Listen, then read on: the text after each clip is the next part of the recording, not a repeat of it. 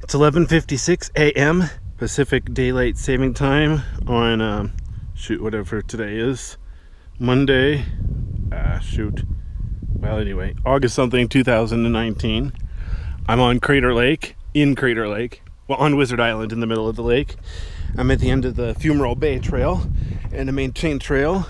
There's nobody else here right now, so I guess I could get an unobstructed view. Excuse me. It's very pretty. Along the shoreline there, the water is very shallow, so you can see how the bottom is, see how deep it is. The clarity of this water is supposed to be about 80 feet. So if you can see bottom, that probably means it's less than 80 feet deep. Obviously, some parts of it are close to 2,000 feet, so don't try wading or anything here. And they don't allow scuba diving, even though this would be a really cool place to do that. There's a buoy out there, I'm not sure why. So I'm just gonna head back on the trail. I'm gonna record the trip, but instead of having the camera face the trail so you can see what dirt looks like, I'm just gonna keep it facing the shoreline across the lake there, mainland. If I can find the trail here. There's only 2 trails here. You'd think it'd be hard to get lost. Yeah, well, you never know. Anyway.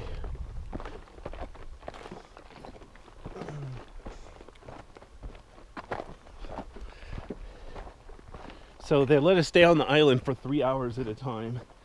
I've been here about an hour and a half. So it is about time to start heading back. Obviously I don't want to cut it close. They made it a joke that if I missed it and I stayed later, I'd have to pay $100. Honestly, I was thinking of whipping out $100. Be like, okay, let's do this. Pretty sure they wouldn't be happy about that though. If I sound out of breath, that just means I'm old and out of shape. Plus the elevation here is thousands of feet. And I've been hiking for a while, so yeah, I got excuses. Lots of excuses. The rock itself is kind of dull and gray and pointless, but so much pretty trees, and then the blue, dark blue, and green water, and that green stuff growing on the trees.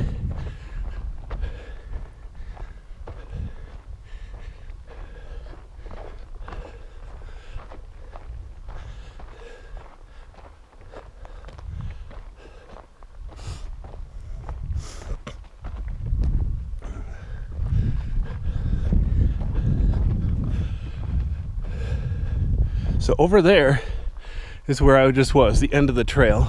I don't see the sign, but I'm sure it's still there.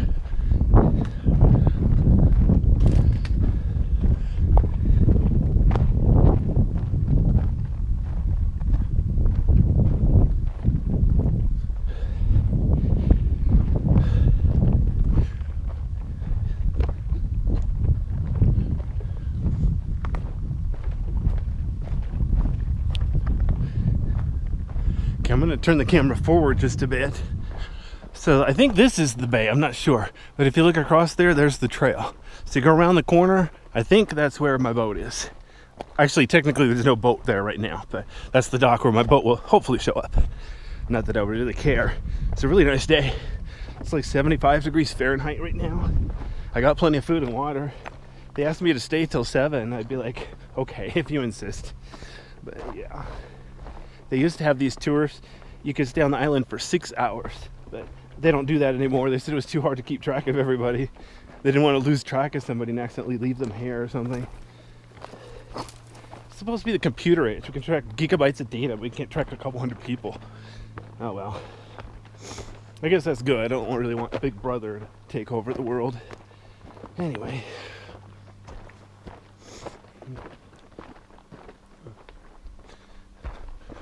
So, Crater Lake, most of those cliffs there, you're not allowed to attempt to climb up or down.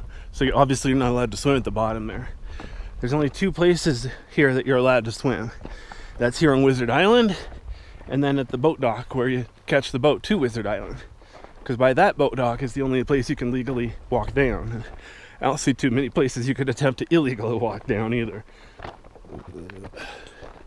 The top of the crater here is obviously a bit uneven, but I think the lowest it is maybe 700 feet. I think a lot of places it's more like 1,200 feet. In fact, if you look at there, at the top there, there's a building It's like a fire lookout or something like that.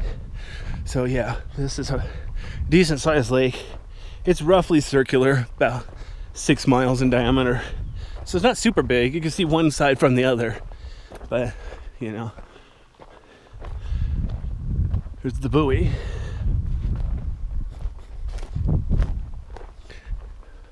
Here's that little place out there. This is another place people like to go swimming. I think pretty much anywhere along the island you're allowed to go swimming. No lifeguards, of course. In fact, it was just a week or two ago somebody drowned here, so whoops. The water is clear, but it's super cold. It's like freezing cold. In fact, you see that white stuff over there? That's snow. So yeah. That's snow.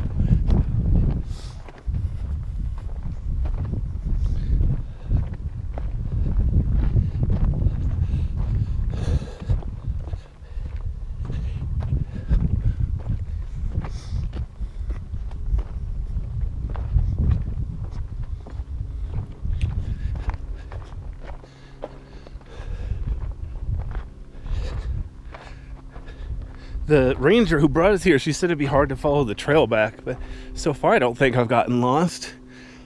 Of course, if I was lost, would I know, or I'd be the last one to know?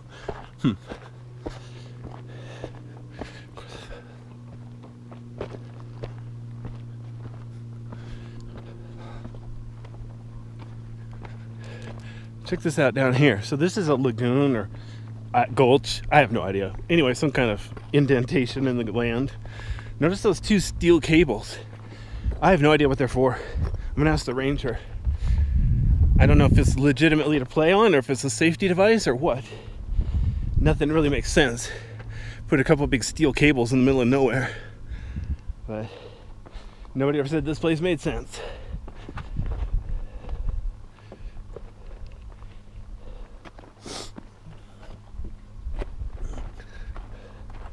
Yeah, see, I can see bottom there clearly. I'm not going to try to touch bottom to let you know if it's 3 feet deep or 30 feet deep. Either one's plausible.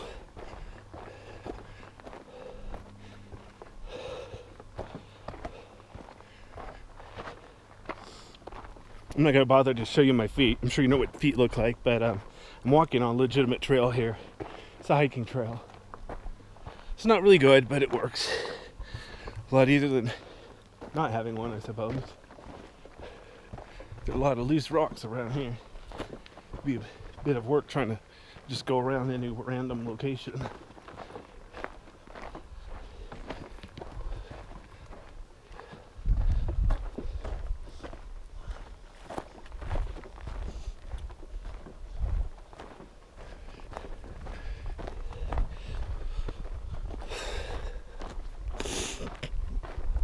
I don't know why every time I exercise I get a runny nose. So I'm walking around here. It's not even that hot. I'm not even working out that hard and my nose is running.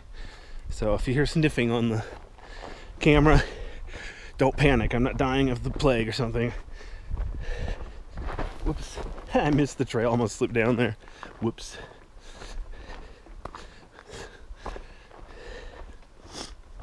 Yeah, I don't mind the rocks because they usually hold still. It's the loose dirt and small gravel pebbles that really get me. No traction. Yeah, wow.